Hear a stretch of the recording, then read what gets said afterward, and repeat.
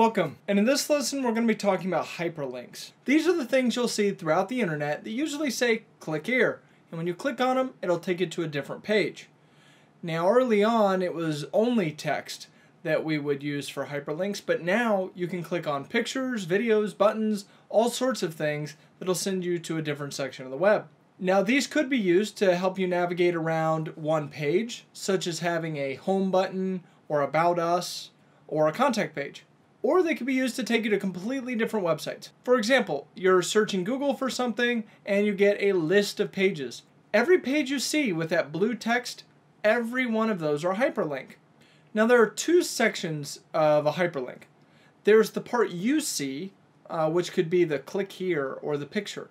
And then there's the link, which sits in the background, and that's where it's going to send you if you click on it. Now we can author a hyperlink to say whatever we want to on that display section. Whatever the author feels is going to help you navigate most easily is what they're usually going to put there. But they can be used maliciously.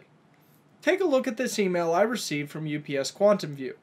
In order to see where that background link is going to go, on either a Mac or PC, we can simply hover over the link with our mouse and pause for a moment. Within a second or so, you're going to see a little pop-up with some text in it.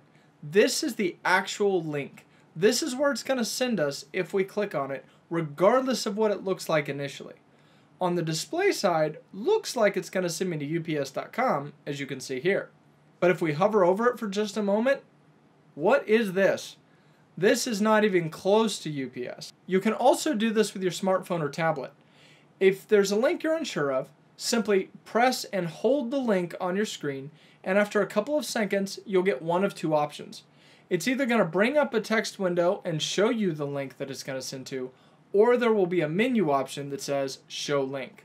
If you're wondering whether a link is valid or not, it is certainly worth your time to check. When in doubt, don't click it. You now know three things about hyperlinks. One, they are extremely beneficial, and they can make navigating large documents or the web much easier. There are two primary sections. There's a display that you see, and then there's the link that it's going to send you to if you click on it. And that they can be used maliciously, and how to check to see if the display and the link actually match. I hope this has been helpful. Go enjoy your technology.